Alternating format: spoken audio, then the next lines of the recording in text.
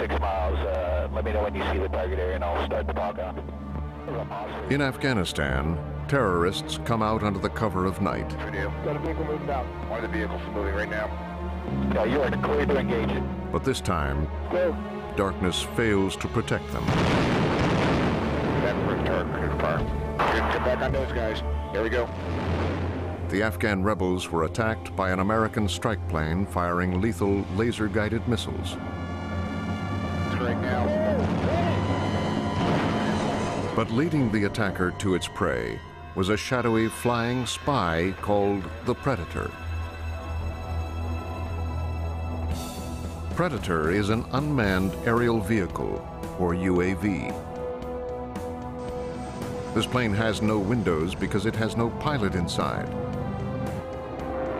It is a remote-controlled airborne robot that is flown by pilots sitting on the ground. Its powerful cameras can spy on enemies day or night. And this visual information can tell commanders where the enemy is located and when to send in strike planes to attack. More people clear to engage all those. Its own missiles have destroyed critical targets in Afghanistan and Yemen, making Predator the UAV star. But it is hardly alone. 3, 2, 1, launch.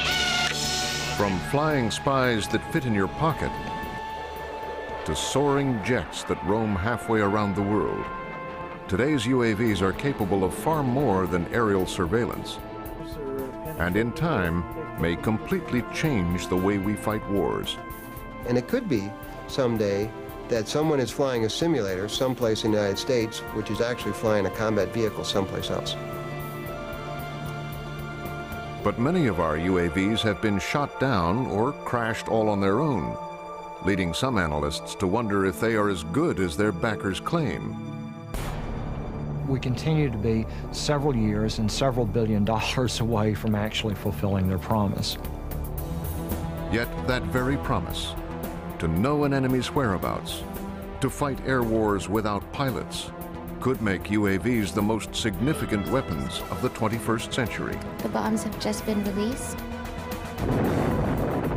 Spies that fly, coming at you on Nova.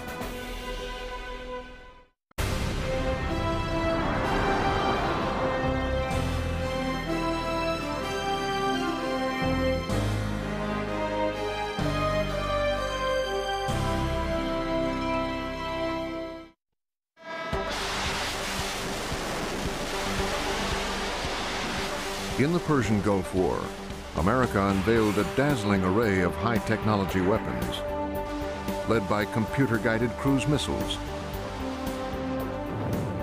precision bombs, and stealthy aircraft invisible to Iraqi radars. If and when the U.S. goes to war again, these weapons will be a crucial part of our arsenal. And so too will unmanned aerial vehicles like the Predator. These flying spies have recently been successful at locating dangerous missile launchers in Iraq and eliminating terrorist threats in Yemen and Afghanistan. Command is accepted.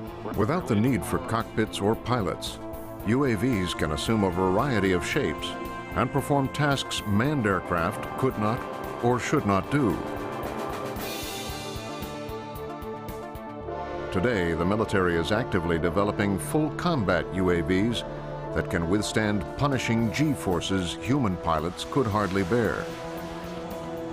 And UAVs will be able to go into areas where chemical, biological, or even nuclear weapons would threaten the safety of piloted aircraft.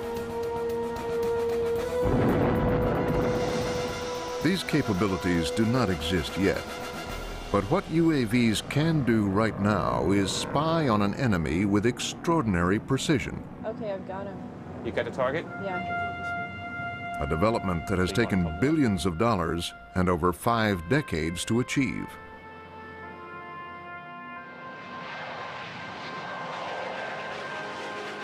Long before unmanned aerial vehicles, this piloted aircraft, the U-2, was synonymous with the word spy plane, and for a time was America's best-kept Cold War secret. There's a wonderful memo from Edwin Land, the founder of Polaroid, writing to the director of the CIA in 1954 saying, you ought to get into this program of overhead photography. I know just how to do it. One flight will take pictures of a strip of the Soviet Union 250 miles wide and 2,500 miles long. Imagine what you can see then. CIA went ahead with it. The U-2 could cruise 12 miles above the Earth for hours at a time and take still photographs from this dizzying height. Its panoramic cameras held a mile-long spool of black and white film that produced photographs of such detailed resolution. Their quality has rarely been matched, even today. And since the Russians could not reach them with fighters or missiles, U-2s had free rein to photograph the most secret Soviet military sites. Your eye will be drawn. But it took a trained analyst to understand what the photos revealed. Now, one of the things that the Soviets did, they had a penchant for what we call horizontal security. So that their strategic installations, they would have as many as 4 or 5 fences. And that's very visible from above. So, 1, 2, 3, 4, 5 fences. So finding missile sites in the Soviet Union, it wasn't that hard. For the pilots who captured these images, the long photographic missions were anything but easy. If a U-2 pilot is flying for, let's say, 9 hours plus, one of the problems that you have to worry about is basically staying awake sometimes because you're in an orbit for long, long periods of time. There was no provision for defecating. The U-2s were offered diapers, and they turned it down. You know, I have flown over denied territory after a period of time, and a spacesuit, I mean, you just physiologically can't stay there any longer. But soon there was a far greater problem for U-2 pilots when the latest Soviet surface-to-air missiles could shoot them down. The first pilot to get hit was Francis Gary Powers. Though he survived, the wreckage of his plane revealed the extent of U.S. spying. In Moscow, Nikita Khrushchev is shown as he told the Soviet Presidium.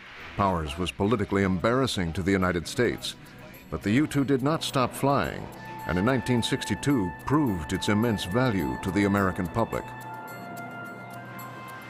This government, as promised, has maintained the closest surveillance of the Soviet military buildup on the island of Cuba. In October of 1962, U-2s had taken photographs showing the Soviets building secret ballistic missile sites on Cuba. Area. This was all new since the last time we had seen the area, which was about... Dino Brugioni was one of the first to see the evidence. But what drew their eye was that these objects didn't belong. This is ranch country. And here they were seeing 100-foot tents, 65-foot objects, and, you know, these weren't manure spreaders or these weren't things that you would associate with a ranch.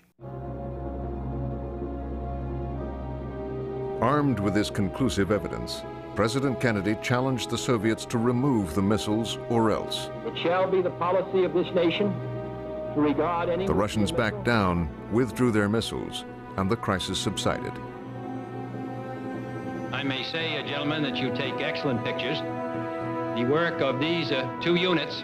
Although the U-2 was hero of the moment, there was a little-known irony to the story. Even before the Russians withdrew, U-2 pilot Rudolf Anderson was killed over Cuba when his plane was shot down by Russian-made surface-to-air missiles. Piloting a spy plane was becoming extremely hazardous. Fortunately, America had developed another aerial spy that could take on dangerous missions risk-free because it was unreachable and unmanned. The Corona Spy satellite orbited above the range of conventional weapons and was capable of even far greater surveillance feats than the U-2. I'll give you the basic comparison. There were 24 flights of U-2s over the Soviet Union from 1956 to 1960. The 24th was Powers. The first single Corona spy satellite mission took more footage of the Soviet Union than all 24 of those flights put together. Corona's cameras were programmed to snap pictures only when its flight path brought it over targeted areas. But how would it get its film back? Unlike the U-2, satellites cannot land. So Corona had to jettison its spent film in capsules, which were plucked out of the air by catcher planes.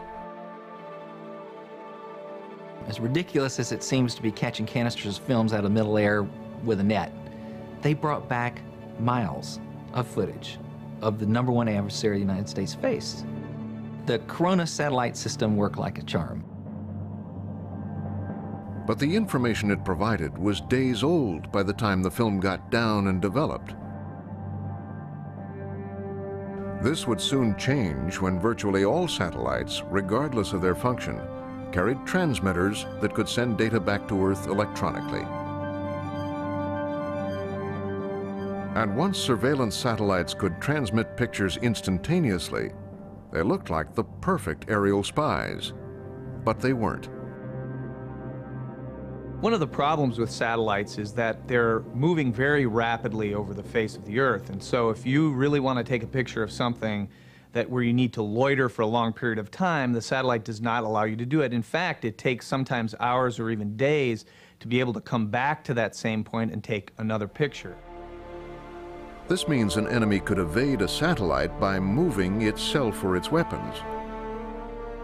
Although U-2s were better at tracking enemy movements, they could still be shot down. So our best aerial spies were becoming too vulnerable and too slow.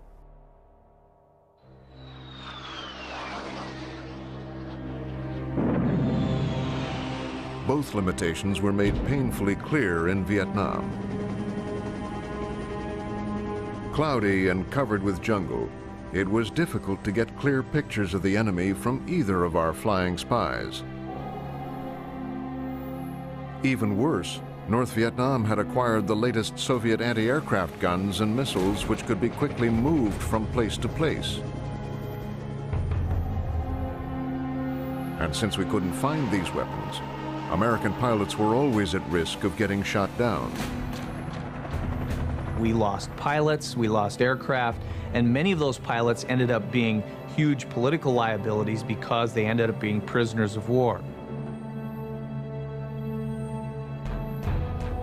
Not only were pilots at risk, American ground troops kept blundering into enemy traps. What the U.S. desperately needed was an unmanned aircraft that could find our adversaries before they found us.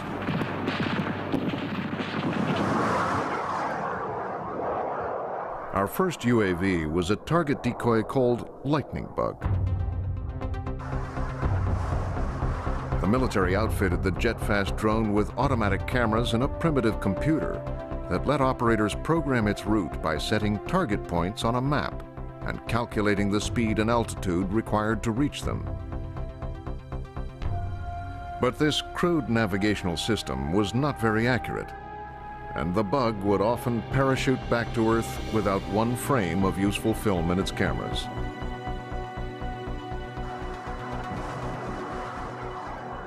Toward the end of the conflict, it did bring back some useful photographs, but not enough to justify its extraordinary cost. The Lightning Bug still is the most expensive drone system the United States has ever bought. In today's dollars, it's about $4.5 billion were sunk into that system to give us unmanned aerial reconnaissance over Vietnam and China. Lightning Bug was too ambitious for its time, it lacked the sophisticated computer and guidance technology available to later UAVs. But Vietnam would also reveal the limitations of other weapon systems as well. And in the years following the war, the military would concentrate on developing stealthier aircraft and precision-guided bombs. But building a better UAV would fall to the Israelis. In 1982, the on-again, off-again Arab-Israeli conflict burst into a full-scale war in southern Lebanon's Bekaa Valley. Here, too, Soviet-made surface-to-air missiles wreaked havoc on an air force. The Bekaa Valley was a death trap. There was so much sophisticated Russian equipment, both the radars to operate the anti-aircraft missiles and the anti-aircraft equipment, that the Israelis had to find a solution to counter this very, very severe threat. What the Israelis rolled out to meet that threat was a meek little propeller-driven UAV with no firepower whatsoever.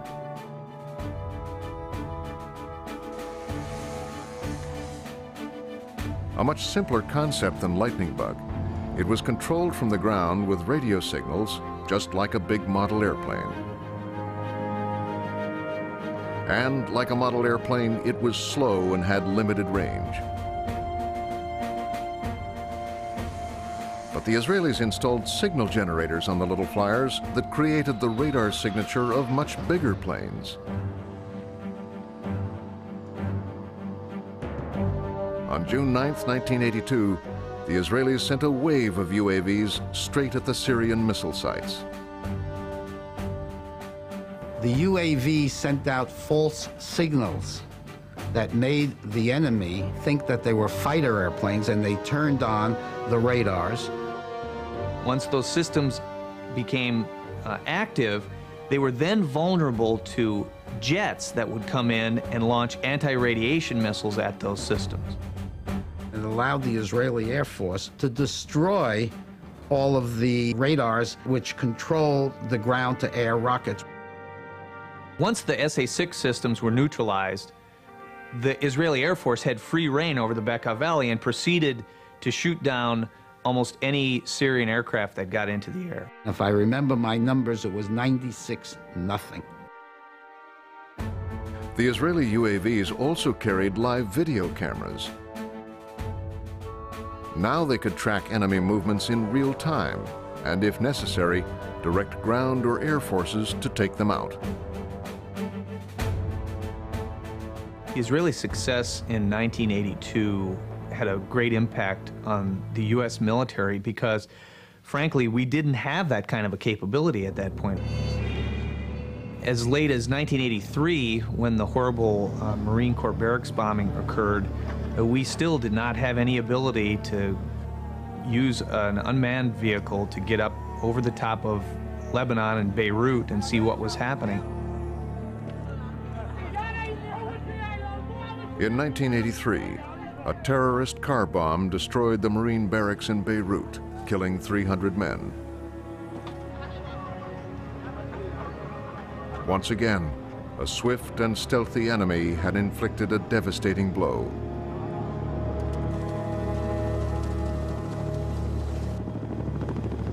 So the U.S. quickly developed its version of an Israeli-style UAV to help keep track of enemy activities on the ground.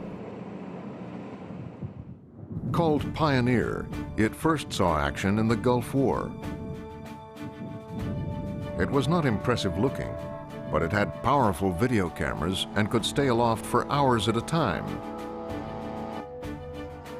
It was assigned to Navy battleships to give gunners a bird's-eye view of their targets.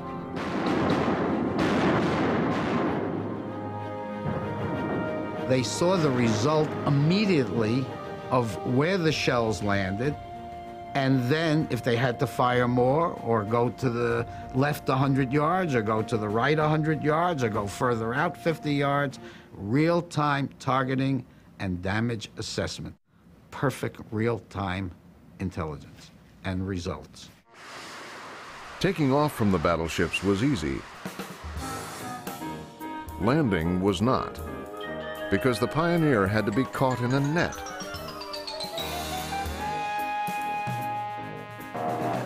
They managed to catch it most of the time, but the result often grounded the plane for repairs.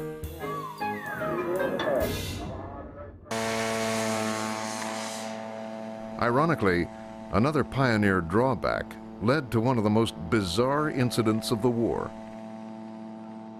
Really, the Pioneer is not totally stealthy. Had a kind of a loud lawnmower type of an engine, and the Iraqis finally figured out that when you'd hear this lawnmower engine overhead, soon thereafter there were very large rounds that would descend on them from these battleship guns. And so Iraqi soldiers actually surrendered to a UAV. They waved the white flag because they knew when I hear the lawnmower engine overhead, rounds were going to follow. Small UAVs like the Pioneer have limited range and flight time. They are beneficial to the Israelis because their enemies are nearby, but they are not as strategically useful to the United States. The United States is a big country, our enemies are big, we operate over very long ranges, and so for the United States, we basically need much larger drones that can fly for a longer time, and until recently the technology simply wasn't there to do it reliably. The Pioneer can fly only if it can receive the radio signals sent from the ground station. This line-of-sight link is also necessary to get video images back to the station. Once it flies over the horizon, the link is broken and the plane cannot function. To defeat the curve of the Earth, a UAV needs another plane or satellite to relay the signals back and forth. Such a UAV would need more room for a satellite receiver and a powerful transmitter. And if it could also access global positioning satellites, it would know its location over the Earth at all times and would never waver off course. The first UAV that could do all of this was the Predator. The real key to making Predator different than what we had before is the fact that the airplane will fly for 40 hours if you want it to stay that long. You eliminate all this transit time back and forth that you have with smaller tactical airplanes. The Predator was first used in 1995 over Bosnia. It was a very long loitering system that could fly at about 20 or 25,000 feet. It was quite successful early on. It was a revelation to many of our commanders who for the first time could watch in real time on their desks a television that was giving them imagery of action that was occurring in Bosnia. In Bosnia, Predator had a mixed reputation because icing problems caused it to crash. We're there, start talking. But its performance improved by the time it was used in Afghanistan. That's affirmative. Predator is extremely difficult to see or hear. This one is flying at less than 1,000 feet. At 20,000 feet, it is virtually impossible to spot. It has a long 50-foot wingspan that helps it glide and hover on very little fuel. Its upside-down tail protects the propeller, which is in the rear, so it won't block the view of its cameras and other sensors located underneath in a swiveling mount. Here are the lenses for its color daylight camera, its infrared camera, which sees heat signatures at night, and its synthetic aperture radar, a dazzling new sensor that can literally see through clouds. Normal radars can also see through clouds, but the objects show up as blips on a screen. We had really highly trained people to interpret radar images. We used to call it blobology, because you saw these imageries that look like blobs, and they come back and say, well, that is an SA-5. And you'd look at it and go, right. But synthetic aperture radar can take those blobs and recreate a real-world object. Today, I can interpret what is. So the resolution from radar is just incredible. And Predators are equipped with one other system that proved so successful in the Gulf War. We also carry a laser designator so that we can designate for missiles fired from Predator or from missiles fired from tactical airplanes. Once Predator was armed with precision-guided Hellfire missiles, it became a killer as well as a hunter, and today performs both missions. The Predator is operated from a ground control station which is brought to the closest and safest airfield. Probably just keep scanning the area, see if you can pick up any targets to the west of the field. Inside, an actual Air Force pilot flies it with a joystick or puts it on autopilot as if he were in a real cockpit. Okay, I'm going to come hard about, headed towards the target to reduce the range. We can get a better... He monitors the plane's altitude and speed and can even see through a camera mounted in the plane's nose. All right, that's how we'll do that. A sensor operator scans video monitors, watching for enemy activity. Okay, I've got him. You got the target? Yeah, he's moving towards the gate. How are we doing? Doing perfect. In this exercise, the team has found an unauthorized vehicle in a restricted area. Thank you. The Predator's camera tracks and notes its position and stays glued to the target, which cannot escape even when the driver realizes he's being followed. He's not getting away from you, is he? Okay, coming to a right turn, heading due south. Today that we have to keep an eye on, I guess. Yeah. But here we see the camera zoomed in on the target.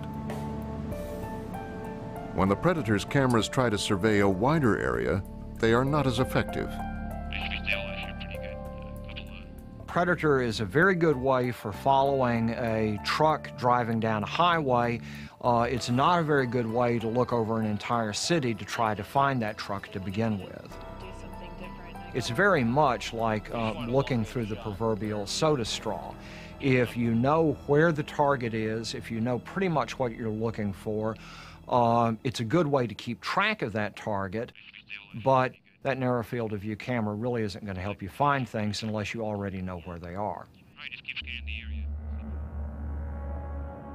The lower Predator flies, the clearer its images become. But this increases its vulnerability. So it's safer to operate at night. But this is not always possible. Here, a Predator monitoring activities in Iraq is being targeted by Iraqi missiles.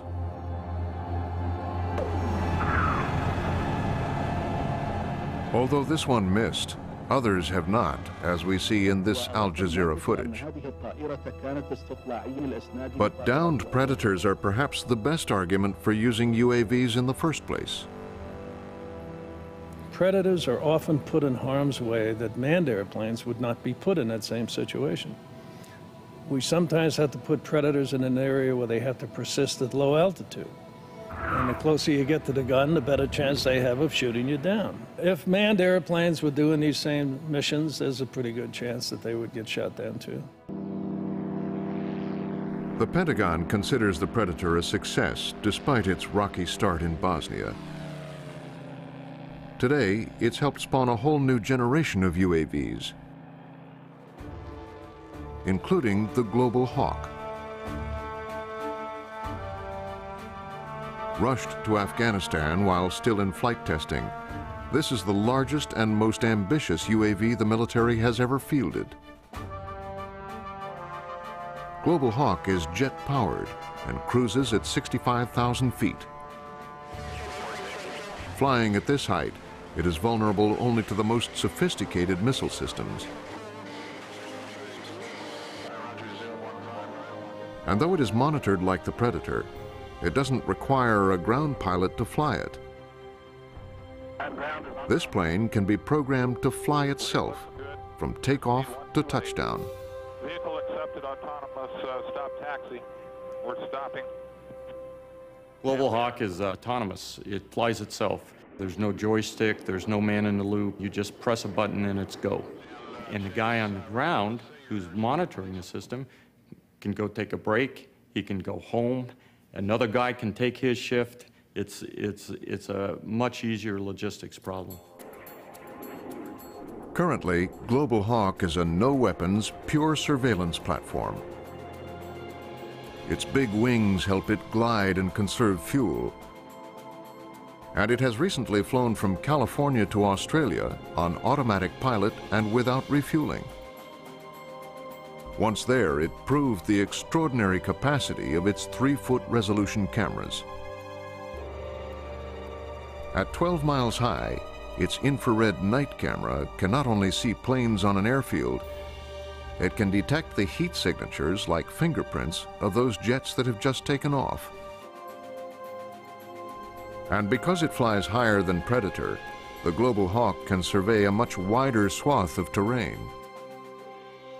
What made Global Hawk important in Afghanistan was for the first time you could have a surveillance system that could loiter for a very long time over the target and hit many, many targets of interest.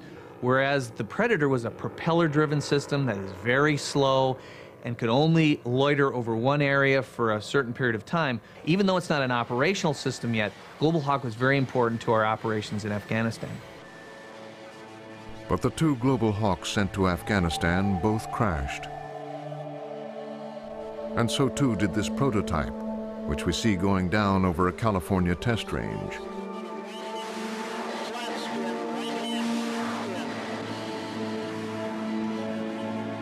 In a desperate attempt to regain control, operators try releasing fuel to make it lighter.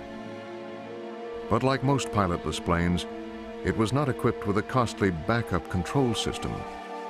So the big jet keeps spinning and tumbling until it crashes. The cause linked to software problems.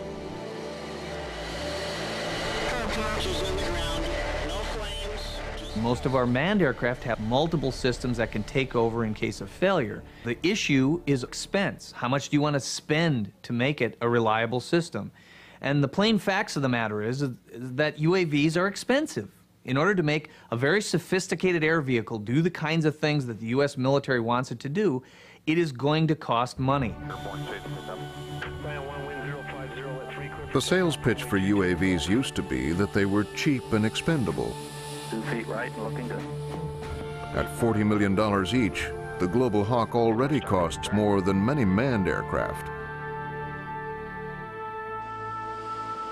Now, to make it reliable, its price tag will certainly rise. But will more money produce a better airplane? The Air Force is betting it will. Global Hawk has done a fantastic job for us. We're going to make it better by what we have found from some of these minor setbacks. If in World War I, we stopped flying airplanes because people were crashing airplanes during training, where would we be? It ain't going to stop. We're going to make more, we're going to make them better, and we're going to employ them more. I mean, that is the future. But will the big UAV come online as successfully as its advocates hope? The United States has been working on reconnaissance drones for upwards of half a century now, and the Predator is the only one that's really gone into production with some degree of satisfaction. We're on the verge of being able to get these UAVs to give us some really important capabilities, but we continue to be several years and several $billion away from actually fulfilling their promise. Although UAVs have had their ups and downs, this hasn't stopped the military from trying new ones, especially smaller, less expensive models. The Navy's Rick Foch has created more small UAVs than anyone. As you can see here, the airplane comes apart in 5 modular sections with a no-tool assembly. The Dragon Warrior is being designed to be transportable in the back of a Humvee. We were looking at the ability to take the small UAV technologies and fit a small aircraft into an American Tourister suitcase. Because this is the type of vehicle that a special agent might be interested in using, numbered 007. This is one of my very favorite small UAVs. This aircraft was initially designed to fly in the atmosphere of Mars for planetary exploration and be deployed from a space capsule. Hey. Uh-oh.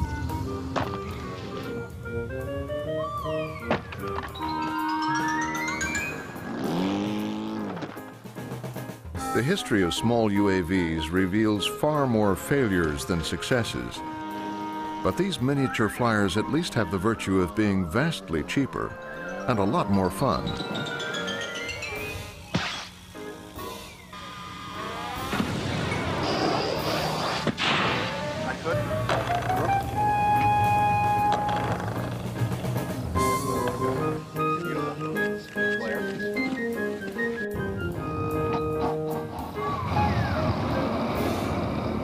When you have it set, then you say, clear prop. Clear prop. Now, after decades of limited results, there is finally optimism over this plane. Originally developed in Rick Foch's laboratory, it is called Dragon Eye.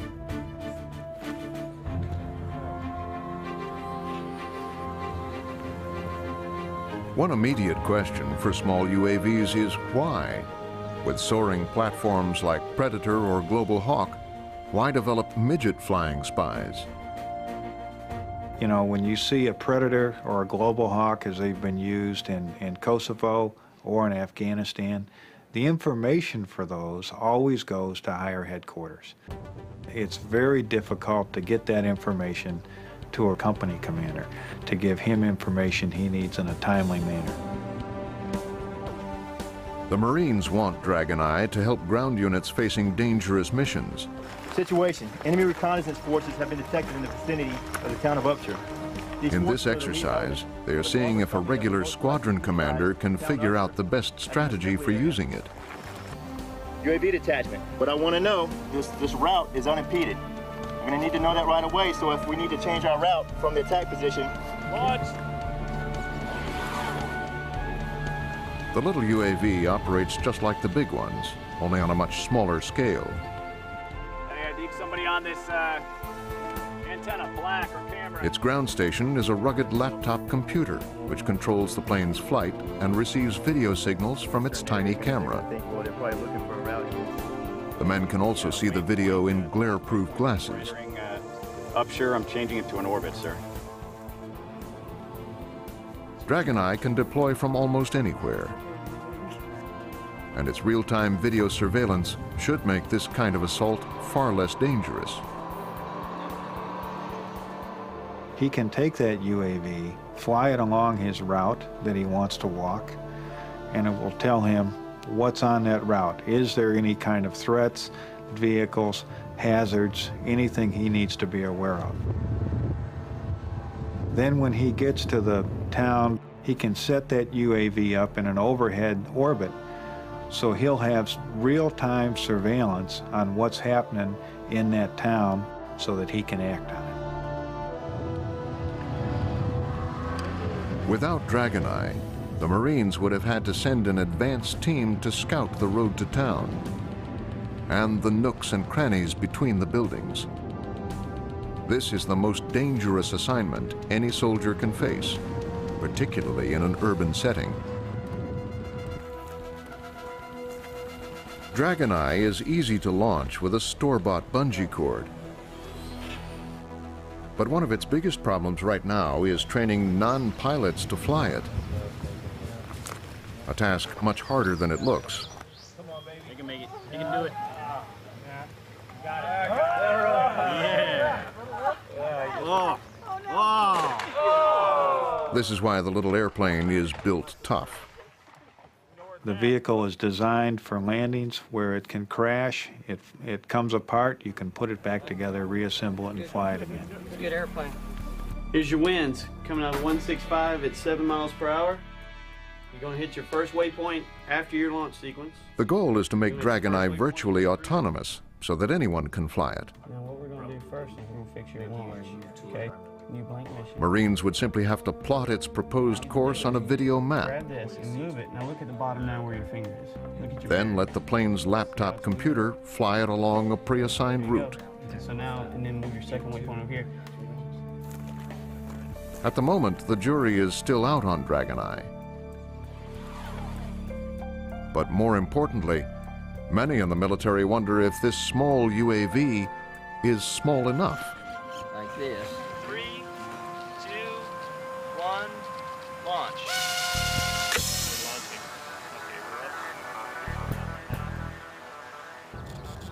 Here's the Black Widow. It works like a dragon eye, but is the size of a portable CD player. It was created by AeroVironment's Matt Keenan. Okay, here we go. The remarkable 6-inch flying disc can stay up for 30 minutes at altitudes of 600 feet or more. All right, I'm just coming over the wash now. I can see all the buildings. It returns high-quality video images from a camera about the size of a penny. And I'm up at 500 feet.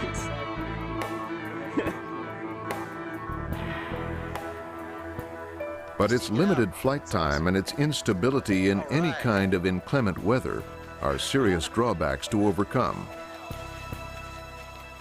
When you have a military mission, you can't wait for the wind to stop blowing to deploy your vehicle to find out if there are bad guys on the other side of the hill.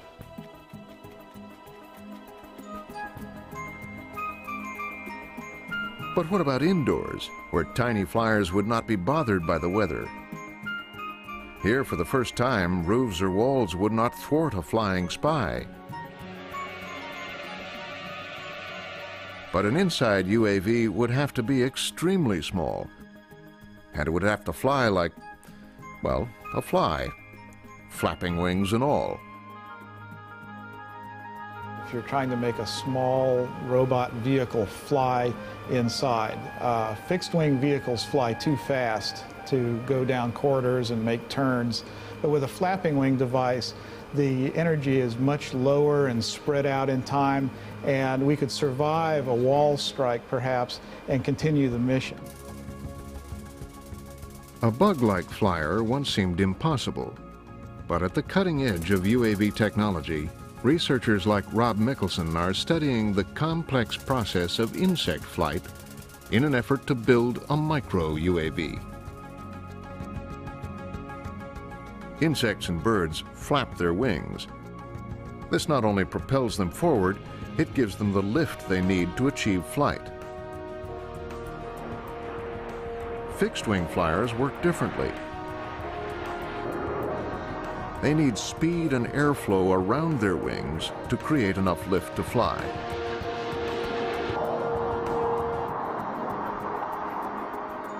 Insects experience the air differently than planes. To a bee, the air is thick like water. In fact, insects do not so much fly as swim. Microflyers that work like this would make the perfect spying flies, if we could only figure out how the real ones do it. One of the problems to date is that we didn't understand how insect flight really worked. Most people are probably familiar with the old adage that the bumblebee is impossible. Well, that's only because the equations for flight didn't account for all that was going on in a bumblebee wing. Clearly the bumblebee flies, the equations just didn't show it. Today, researchers are getting close to solving the puzzle. They now know that insects use their wings to create powerful air currents and wakes, and then use those currents to help propel them along. It turns out that insects are capable of extracting energy from the wake of the previous stroke. This occurs simply because when a wing moves through the air, it's inducing flow behind the wing. And as the wing flips back, some of that flow is actually directed back towards the wing. So effectively, it's increasing the velocity at which the wing is moving. Michael Dickinson studies the wing motions of flies with an eye toward replicating their movements mechanically. Flies have a remarkably sophisticated control system that enables them to maneuver and fly stably. And I think there are many lessons we can learn from flies as we begin to design a robotic insect. He calls his mechanical wings RoboFly and places the flappers in mineral oil to recreate the resistance tiny insects receive from the air. RoboFly allows us to generate wing motions that might be useful for our robotic insect. We can easily test the efficiency of various wing motion patterns before trying to program them into a small robotic insect. Even if we understood all the mysteries of insect flight, creating a robotic version this small seems a daunting task. Not to mention the minuscule video camera it would have to carry. And there is also the question of power. Our smallest micro-vehicles still rely on batteries. A very tiny UAV could not carry the weight of a battery with enough juice to fly it. One alternative might be heat or solar cells. Solar cells are already powering the giant Helios UAV, which can reach 100,000 feet and stay aloft for months at a time. What would a drop of this kind of energy do for a fly-sized UAV? Until we solve the power problem, a micro-UAV will have to await the distant future. But there's no doubting the advantage these tiny spies would give the military. Indoors, there are no assets that can provide information back to warfighters that are about to go into a building. You can have crawling robots, ordnance disposal robots that can climb stairs and come down hallways to look for things, but these are large, clunky devices and are easily noticed. What you'd really like to have is a device that could penetrate deep within a building in a very short amount of time to be able to find hostages, find illegal activities going on inside the building, any number of things that would be of interest to covert agencies or the military.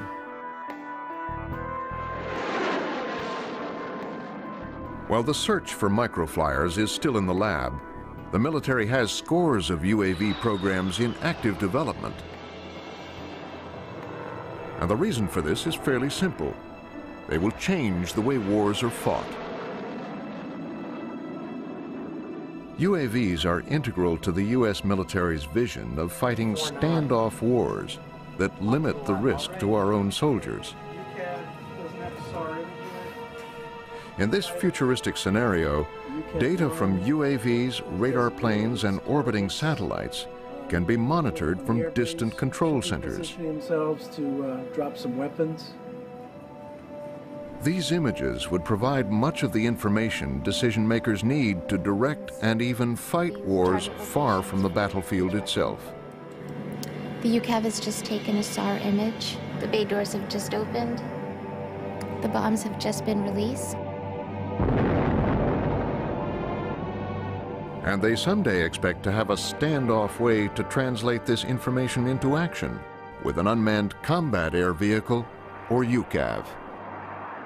Stealthy, jet-powered, and capable of autonomous flight, these would be light years ahead of the armed predator and could even dogfight like manned jets.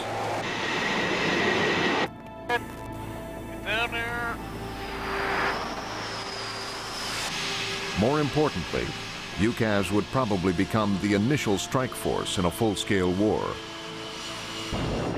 A UCAV will be one of the first systems you'll normally send into an environment because we never have perfect intelligence about what our adversary is doing. So it's very attractive to be able to send a highly capable, lethal system that is not manned before we start sending manned aircraft in there. But will pilotless strike planes increase targeting errors? Like this one in Kosovo, when a bomb mistakenly hit the Chinese embassy, killing several innocent people. The Air Force contends that UAV cameras have the potential to decrease all bombing errors by providing better intelligence to decision makers. In the future, we'll see less wrong targets hit because of UAVs, because we will fuse multiple information sources to have better, precise information of that target. Let's go. The Air Force uses this Afghan strike footage to make its case that UAVs can eliminate mistakes and increase target accuracy. Square rectangular, like holding pod next to it. Do you see that? A Predator has followed a confirmed group of terrorists to this village. There's the mosque. Do not engage the mosque. Roger. Mosques, according to our rules of engagement, are off limits. We don't hit those. But we knew all around this area, all around those buildings, were lots of Taliban and Al-Qaeda. So we were waiting for just the right time. Got a vehicle moving out. One of the vehicles moving right now. Yeah, you are clear to engage it. That first target confirmed. As instructed, the mosque was spared. But the terrorists were hit with lethal accuracy by a manned strike plane directed to this spot by an unmanned Predator. If an armed Predator had performed this mission on its own, it would have followed the same rules of engagement.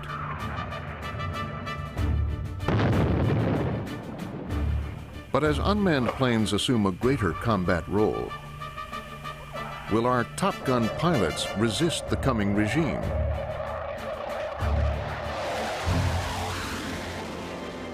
This idea that pilots are obstructing UAVs is called the white scarf syndrome. You simply can't make that argument in an environment where this one nation is pursuing UAVs like no other. In many cases, that it is pilots who have been pursuing this technology because of the way it complements their job in combat. Many of these UAVs will do jobs that pilots definitely don't want to do because they're going to get killed. Whether Right Stuff pilots will really embrace the new hardware remains to be seen. But the number of UAVs are increasing every day and are going beyond military tasks as well. They are already conducting weather analysis and watching borders for illegal immigrants and drug smugglers. After September 11th, UAVs flew surveillance missions over the White House. And there are plans for UAVs to provide security for dams and pipelines, all missions that were once flown by manned aircraft. And there is clearly more to come. We cannot uninvent uninhabited air vehicles. They are here to stay. It is the future. But in my lifetime, I will tell you that we had the ability that I could get on a commercial airplane and there may not be a pilot on it. This is your pilot speaking. Please fasten your seatbelt, relax, and enjoy the flight. But will anyone buy a ticket?